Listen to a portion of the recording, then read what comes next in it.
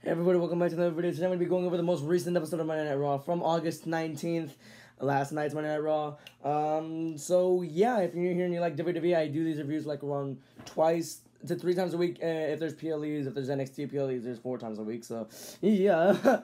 But yeah, how we usually do these reviews is that I go over all the matches and segments, I rank all of them, and give the full show a rating at the end. So I'm gonna go over main segments. Like there's some parts where like some matches were supposed to happen but it didn't happen, so I'm not gonna count those.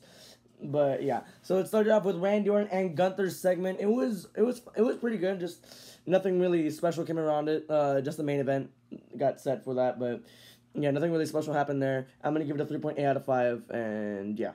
Next up was Sheamus versus Pete Dunne in a really freaking awesome match. Pete Dunne is skilled. He's skilled as hell. On NXT, he's been recently having bangers with just about anyone.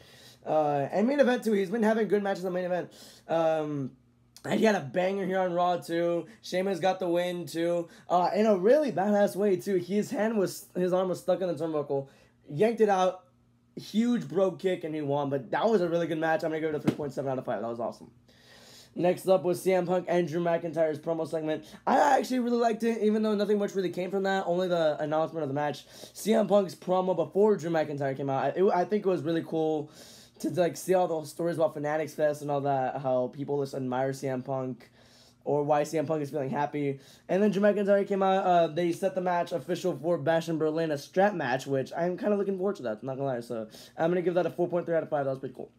Next up was the New Day versus Final Testament in a 6-man tag team match. That was honestly pretty. Honestly, it kind of got good. It was pretty fun to watch as well. I thought the Final Testament would win, and I thought Woods would turn heel, but no, they're gonna save it. Triple H, you know him. I thought they were gonna quickly execute on it though, but no, they're not. They're gonna let it go. They're gonna drag out. So yeah, I'm gonna give it a 3 out of 5. It was pretty cool to see Odyssey Jones actually wrestling more. It was cool to see the whole thing, but I feel it's going to happen. The breakup is going to happen sometime soon. 3 out of 5. Next up was Bronson Reed versus The Miz in a no disqualification match. That was actually better than their first bout. The first bout was about, This one, it was better. It was actually pretty good.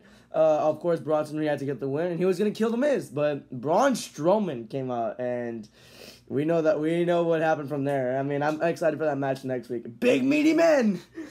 I'm at a 3.2 out of 5. Next up was a women's tag team championship between Damage Control, the Fusion Collective, and the Unholy Union. That was honestly pretty fun. It had a lot of action in it. Pretty fun match in my opinion. The Unholy Union won clean as well, which is something that needs to happen with most heel champions at this point. I know Gunther would win clean because he's Gunther. Who else is a heel champion? Nia Jackson went clean, so I'm hoping like every heel champion can start winning clean. So it can just make him look strong. So yeah, or that's just what my opinion is. They should mostly win clean a good amount of time. Sometimes dirty wins, sometimes dirty wins, but they need to win clean sometimes as well. I'm gonna give it a 3.5 out of 5. I'm sad Damage Control didn't win, but at the same time I'm okay with it. Yeah, and the main event was Randy Orton versus Ludwig Kaiser. This was okay, I guess. It was decent. Just nothing really too special. Randy did get the win though, which obviously because he's Randy. But then a brawl happened. Gunther stood tall for Randy, and that's that. That was it for Raw. You had some segments where Maxine and Ivy were supposed to fight. It didn't end up happening because the Wyatt 6 came out. Uncle Howdy makes his debut next week after completely brutalizing or completely destroying Chad Gable with his sister Abigail. And then I think another match was supposed to happen was Damian Priest versus Dirty Dom Mysterio. But the Judgment Day finally overpowered the Terror Twins, so that's cool to see there. But I think those are the two things that did not end up happening. So if I had to rank these segments, Sam Punk and Drew McIntyre goes number 1. Randy Orton and Gunther segment goes number 2. Sheamus versus Pete Dunne match of the night goes 3rd.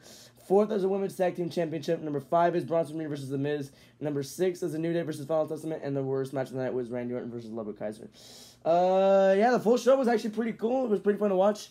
Every match actually was decent. Like, every match was either good, great, or decent. Nothing bad at all. I'm going to give it a 4.2 out of 5. I liked this Raw. And that'll do it for that. Thank you all for watching, and have a freaking good day. Goodbye.